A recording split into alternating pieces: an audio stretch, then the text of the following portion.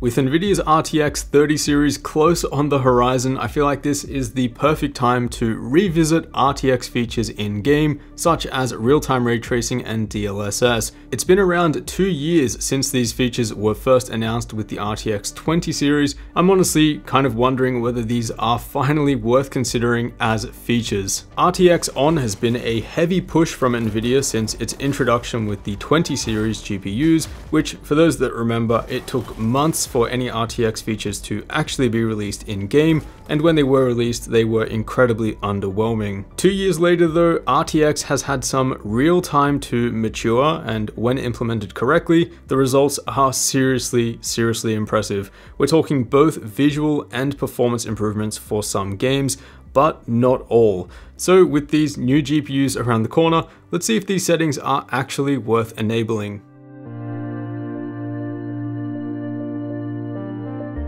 So for those of you who have been out of the loop when it comes to graphics cards lately, what exactly is RTX? Firstly, it's Nvidia's series of GPUs that contain specific hardware for ray tracing and AI processing. For now, those are the RT cores and Tensor cores found in the 20 series and 30 series GPUs. Secondly, RTX is a platform that enables developers to take advantage of this hardware in games and other 3D applications in the form of software APIs and SDKs. Now, before we dive into some side-by-side comparisons for a few of these games that do have RTX features enabled, it's important to know what real-time ray tracing and DLSS actually is and what these two effects are trying to achieve. So let's start with ray tracing, which is the most realistic rendering method that exists, and it's the primary method that 3D modeling, animation, and special effects programs use. So this has been around for quite a while before it made its way into RTX.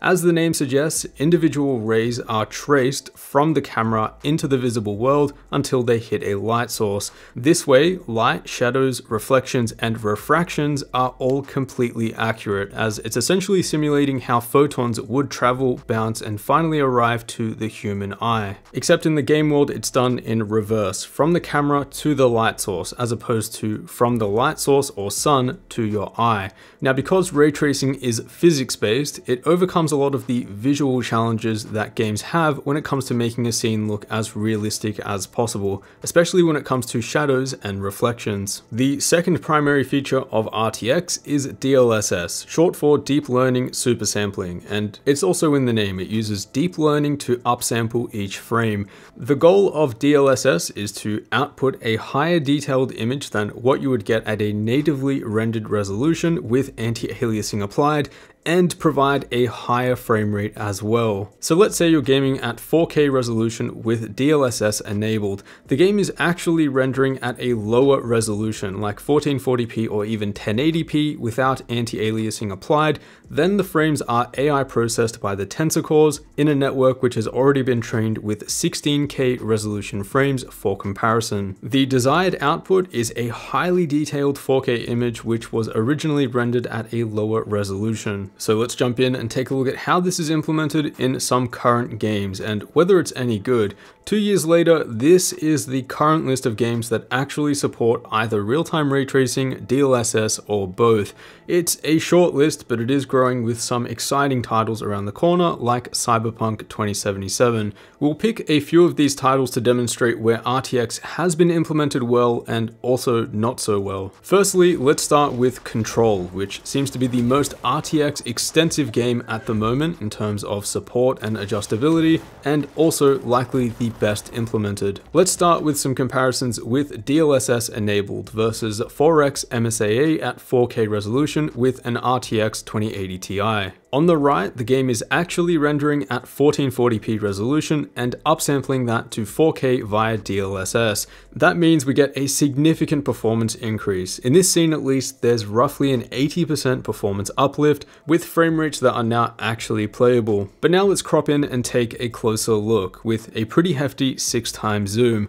So not only does switching DLSS on here give us playable frame rates at 4K, but there isn't any detail lost. Text is just as legible as with 4x MSAA with native 4K rendering, and if anything, DLSS actually looks slightly better due to the higher contrast. That changes though when we drop the internal rendering resolution for DLSS from 1440p to 1080p, it's a lot smoother overall with washed out detail. But I think we'd still agree that this is almost as good as the result on the left, but with a significantly higher frame rate, now just sitting under 120 FPS. And those results continue pretty much wherever you look. For example, here with a 10 times zoom onto these direction signs here, DLSS is producing a clearer result compared to our native rendering on the left with 4 times MSAA. It also seems to be smoothing out the film grain as a side effect. It might be interpreting that as noise.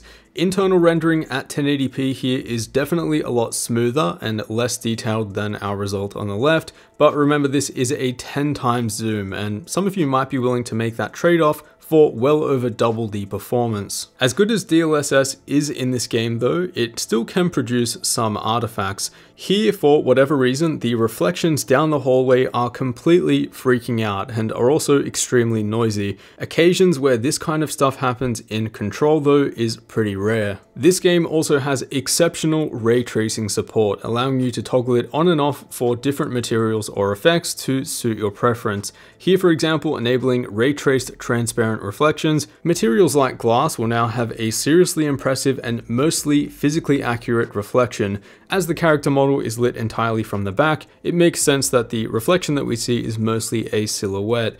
However, the cost of ray tracing overall, at least on an RTX 2080 Ti, is pretty massive. In this cafeteria scene, we're looking at over a 40% performance reduction for what is mostly a fairly close looking scene. Since ray tracing is physically accurate, demonstrated by the reflections of the red chairs on the left, it can potentially reveal some game design flaws, like the reflections of the paper on the right, which definitely shouldn't be there unless they're floating. Here's an example of where having ray tracing disabled looks more realistic than having it enabled. Also, note the separation between the tiles in the floor that are almost completely disappeared. Here's another shot of the game running at 4K with DLSS at 1440p, with the only ray trace setting on the right enabled to be ray traced reflections. The reflection in the puddle is incredibly detailed, and this is a prime example of how it can produce a significantly better looking game. There's another ray trace setting called Raytraced Indirect Lighting, and the performance cost seems to be around 8% for this scene here for our RTX 2080 Ti. Having this enabled fixes the very annoying halo effect around a player model where anything directly in front of them, blocking the camera, isn't fully rendered to save on performance. Now, when it comes to real-time ray traced shadows, this is likely where you're going to see a noisy result. This is due to the low sample count, and this can be overcome with more powerful ray tracing hardware down the line or more effective denoisers. With this floating whiteboard, for example, the denoiser just doesn't have enough rays to work with, so it kind of creates this moving blob effect. Even with ray tracing completely disabled here, we can still get an extremely convincing and real-time shadow with almost double the frame rate performance. So this is another example of how disabling ray tracing actually looks better with more performance.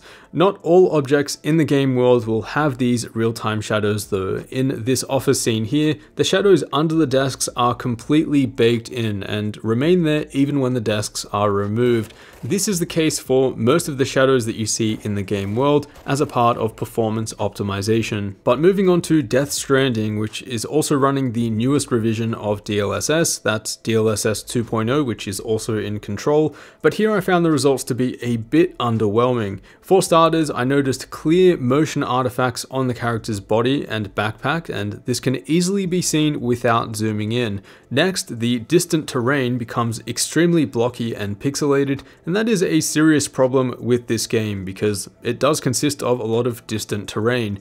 Hopefully YouTube's compression doesn't blur this out, but there is very clear blocking. This was also consistent between 1080p, 1440p and 4K, and between the different DLSS settings. Looking at image sharpness though versus TAA at 1080p, I'd say the two are very close.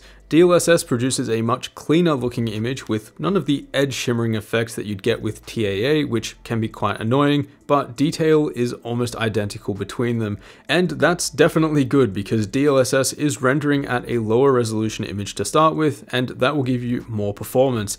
At 1440p though, DLSS doesn't look as good as TAA in Death Stranding. Detail is smoother and more washed out, and as you can see, the distant terrain blockiness is still there. Deliver Us the Moon also features DLSS 2.0, and here the results are simply exceptional. Before we crop in, take a look at that performance improvement versus TAA, almost a 50% increase in frame rate. That difference is huge. And with a 4x zoom, there's no loss in detail or sharpness at all, and very similar to the results that we got with Control, where we get a slightly punchier and contrastier image. When we take a look at the back of the space helmet, I'd actually say DLSS looks ever so slightly better overall, retaining a little bit more fine detail. And again, all with a pretty significant frame rate boost. DLSS is basically what makes this game playable at 4K maxed out on a high-end graphics card. There are a ton of transparent materials in this game, and enabling ray tracing can seriously transform the way the game looks.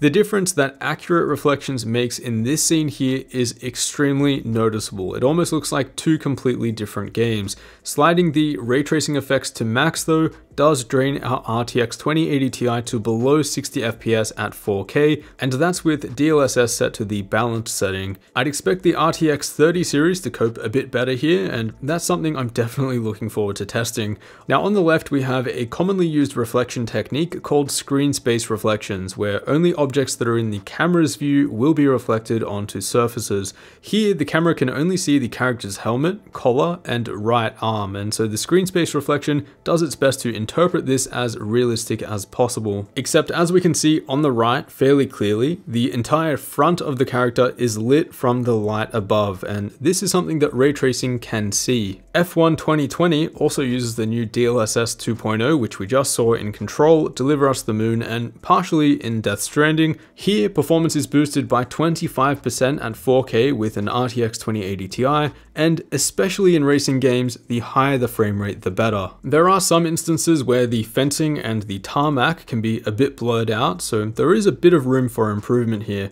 In most situations though, I did find DLSS to produce a slightly better looking image, and it's definitely something I'd be enabling in this game without question. Unfortunately though, there are still games out there that use the initial version of DLSS, and although they do provide a significant performance bump, the result is a noticeably softer image. One of those games is Shadow of the Tomb Raider, where DLSS smears textures and detail a significant amount. It almost looks like we're comparing a 4K image to 1080p with lots of anti-aliasing. So for those few games out there that launched alongside the RTX 20 series to promote RTX, it's highly unlikely that you'll see them updated with proper RTX support. These are games that have been forgotten about, and the developers have moved on to work onto other games. So coming back to the question of this video, is RTX worth it? And I guess this is kind of two questions in one. Firstly, is it worth enabling? And I think if you have a game that supports DLSS 2.0,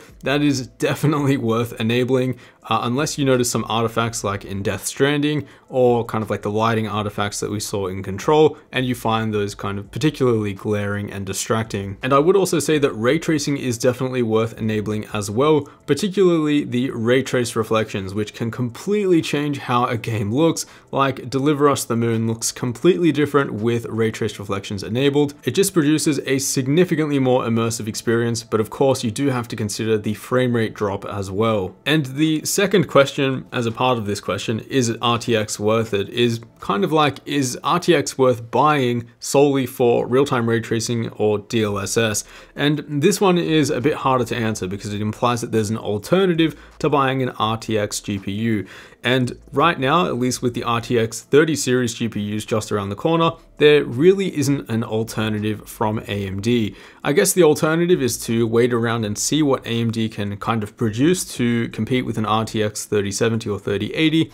But honestly, not even considering real-time ray tracing or DLSS, I think Nvidia's RTX 3070 and 3080 are going to be incredibly hard to beat. And although AMD's next generation of GPUs is said to have real-time ray tracing capability, I'm just not sure it will be able to compete with Nvidia's results, which they've dedicated a ton of R&D to get to this far, not to mention these results are 2 years later. So even if you're not interested in these RTX features in games, the RTX 30 series GPUs will likely have good enough rendering performance and just straight up value that RTX features like real-time ray tracing and DLSS are kind of considered as bonus features, even though they are much more than that in specific games. Anyway, that pretty much wraps it up for this video. I'd love to know your thoughts on the current state of DLSS and real-time ray tracing in games in the comments down below. As always, a huge thanks for watching, and I'll see you all in the next one.